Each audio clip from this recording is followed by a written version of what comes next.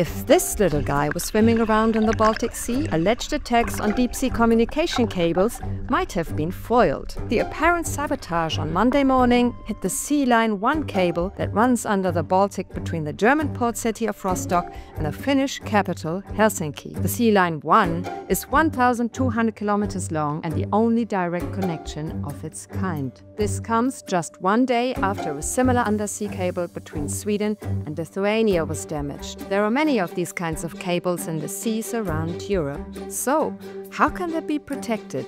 Use unmanned submersibles to monitor the seabed. Deploy patrol ships to deter possible saboteurs. Lay extra cables to prevent complete failures. And even conduct underwater surveillance via sonar or cameras. Still, providing complete protection for these important infrastructure cables is very difficult. One day, satellites or sensors could be used for monitoring. Or HIM. The Quadrone AUV can collect environmental data underwater or survey the seabed at great depths.